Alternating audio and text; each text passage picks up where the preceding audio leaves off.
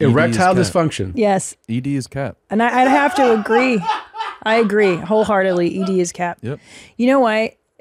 Because first of all, I've had sex with many heterosexual men, and they get it up. Guys like to fuck, and the only ones that don't are gay. And like, I'm just saying that every now and then you can lose your boner, but for a guy like who's healthy and likes women, otherwise you're gay. You're just gay. There can't be anything else going on.